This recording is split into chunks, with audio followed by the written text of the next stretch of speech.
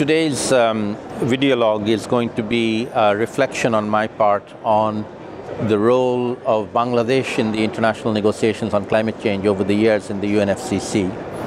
I'm not a member of the Bangladesh delegation. I come here as an observer, but I know many of the members of the delegation, and over the years I have been working with them, providing them with inputs and advice, but they have been negotiating on their own. So I'd say three things about the Bangladesh negotiations team in particular. Firstly, that one of the good things about the negotiating team is that the government of Bangladesh over the years, and this is true for various governments, has recognized the expertise of Bangladeshi experts on various topics.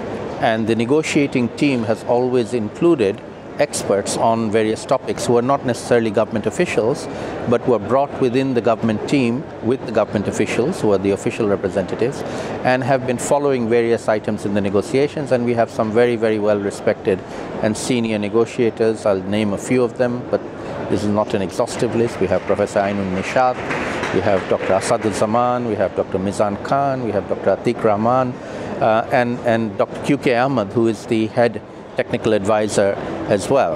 And then obviously on the government side, we have the Minister of Environment here in Paris. We usually have the Minister of Environment for the high-level session. We have the Secretary of Environment leading the negotiating team here, Dr. Kamaluddin, the Minister Anwar Hussain Monju. We all had a gathering yesterday at the Bangladesh Ambassador's residence, Mr. Shahidul Islam. A very nice gathering. We have a number of members of parliament here. We have a number of very senior government officials following the negotiations, not necessarily negotiating, but following. So the Bangladesh team is quite substantial.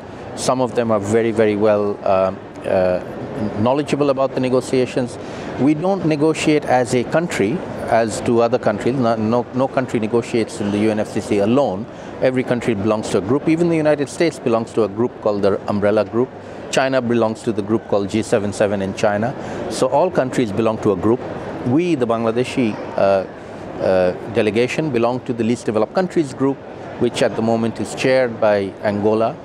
In previous years, Bangladesh has indeed chaired it, but Bangladesh remains a very senior and very well-respected team member in the LDC team, and it plays a very vital role in shaping LDC positions, in arguing on behalf of the least developed countries, and supporting the negotiations on their side.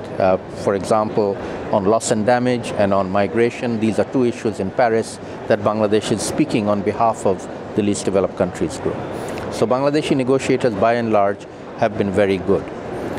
I'll mention two other aspects of Bangladesh's presence in the UNFCCC. There are a large number of NGOs, civil society members. I come as an NGO. There are many others from ActionAid and from Coast, and there are a number of stalls here by Bangladeshi NGOs. They do side events, they do press conferences.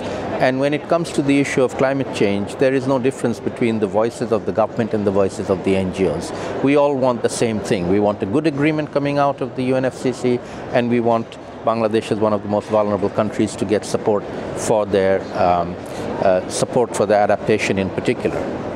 And the final element that I'll talk about, which has evolved and changed over time, which is the media presence. For the last few years, we are getting more and more media from Bangladesh, print media, Bangla newspapers, English newspapers, television. There are several television channels who are represented here, who are reporting back to a Bangladeshi audience on what's happening in Paris on a day-by-day basis, which shows that the level of awareness of climate change in Bangladesh is very high. They know about Paris, they know about COP21, and they want to know on a day-by-day basis what is happening in COP21 in Paris. I would argue that the average citizen of France and Paris probably doesn't know as much about what's happening here in the COP as the Bangladeshi citizens. So there's a very high level of awareness, a very high level of involvement, and I would say a very effective negotiating strategy from the leadership level down to the negotiating level. The final point I'll make is something that media generally ask at the end of these negotiations, which is what was good about it for Bangladesh.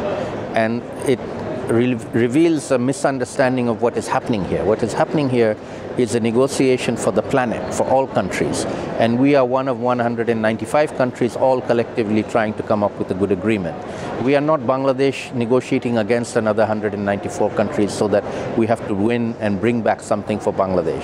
What we want is a win for all countries. And that's the collective enterprise that we are involved here.